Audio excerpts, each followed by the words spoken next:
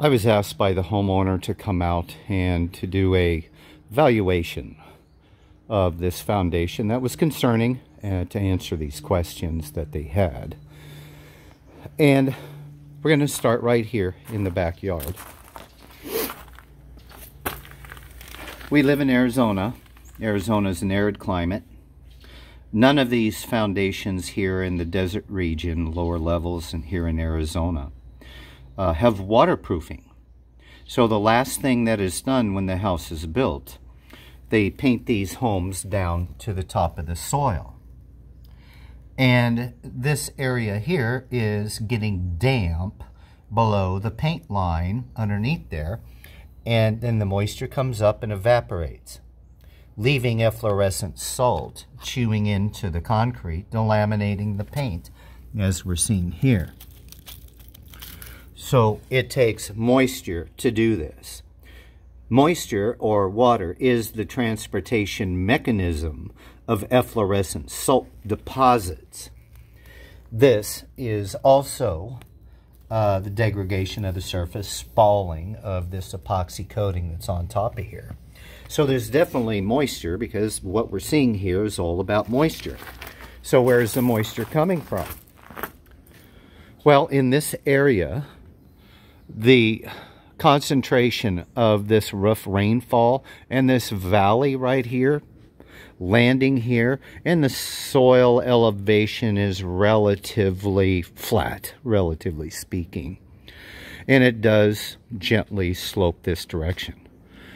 So a recommendation is going to be, in order to stop the degradation of the surface of the foundation, when you do paint, paint below the soil moisture content and reduce the amount of moisture landing in that geographic area by installing rain gutters.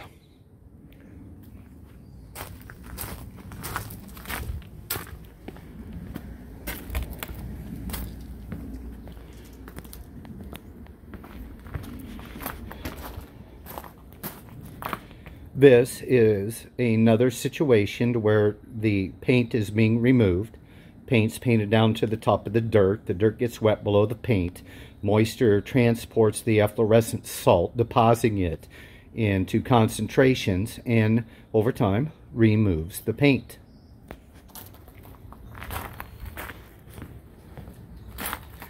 Pretty damp over here. Reducing irrigation. Pretty damp over here. So the concrete is not damaged below the paint line. So this was the first coat of paint, this tone color here, and it was removed by efflorescent salt.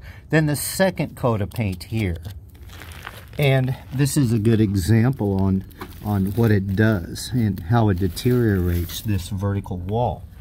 But then below the paint, there's no damage. So by not even putting paint on it is an improvement. But if HOAs have to have their foundations, you know, the paint color codes and that sort of thing.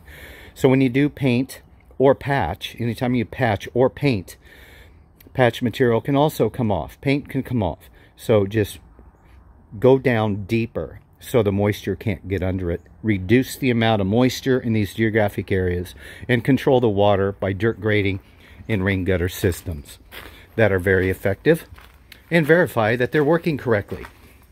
This concludes my evaluation that I was invited out to view. My name's James Belleville. I'm the owner of Concrete Repairman LLC here in Phoenix. My phone number is 602-418-2970. And there are hundreds of videos on YouTube that you can watch that talk about all kinds of different subject matter on YouTube, Concrete Repairman LLC. Thank you for watching. Have a great day.